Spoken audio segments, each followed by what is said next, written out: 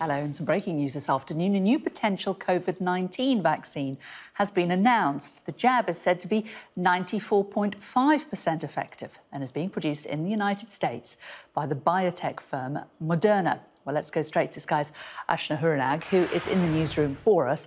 Ashna, this is good news on top of last week's good news. What do we know about this latest vaccine? It's good news for sure, Jane, in the form that this is much more effective, 94.5% effective, in fact, which is much more than the Pfizer and BioNTech one that we heard about last week, where theirs, we now know, is more than 90% effective. Early results are showing for there. But crucially, for this Moderna vaccine, this is not one that's been bought by the UK yet. We've got 6 others in our stockpile, including the Oxford AstraZeneca vaccine and also this Pfizer one as well. But Moderna, who are based in the US, have got vaccines really in supply mostly for the United States. The United States have already purchased 100 million doses of this particular one.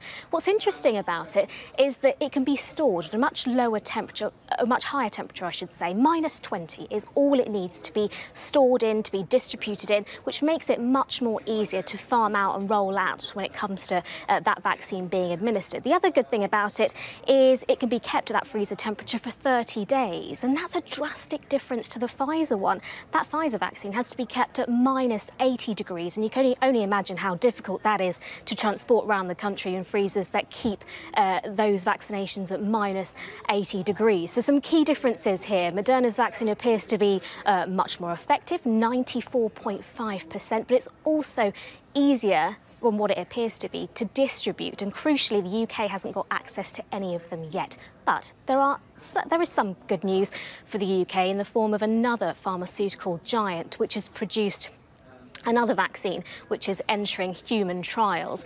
Janssen, or Johnson & Johnson, a German company, are currently putting their vaccine forward for human trials, much in the same way that we've seen now the Oxford and AstraZeneca vaccine going through similar human trials. What this company are hoping to do, Janssen, is recruit about 6,000 volunteers by March next year, and their trial will last 12 months. Earlier, we spoke to the Chief Scientific Officer for Janssen, and here's what he had to say on how promising this other vaccine could be.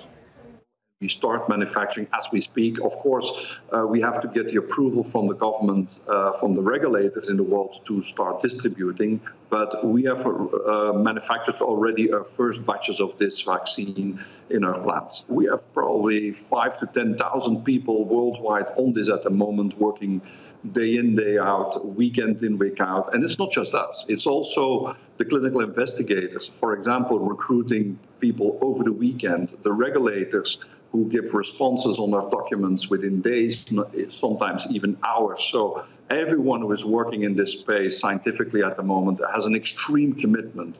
We know we can do it. It's a matter now of speed and time to get there in order to be able to give relief to people from this pandemic, and that we can put it behind us very quickly.